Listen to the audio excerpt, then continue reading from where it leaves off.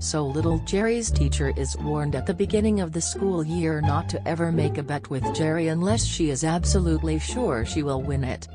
One day in class, Jerry raises his hand and says, "Teacher, I'll bet you $100 I can guess what color your underwear is." She replies, "Okay, meet me after class and we'll settle it." But before class ends, she goes to the restroom and removes her panties. After class is over and the students clear out, Jerry make his guess. "Blue." "Nope, you got it wrong," she says as she lifts her skirt to reveal she isn't wearing any underwear. "Well, come with me out to my dad's car, he's waiting for me and I'll get you the money." She follows him out. When they get to the car, he informs his dad that he got the bet wrong and that she showed Jerry that she wasn't wearing any underwear. His dad exclaims that, "Mother, he bit me $500 this morning that he'd see your lady part before the end of the day."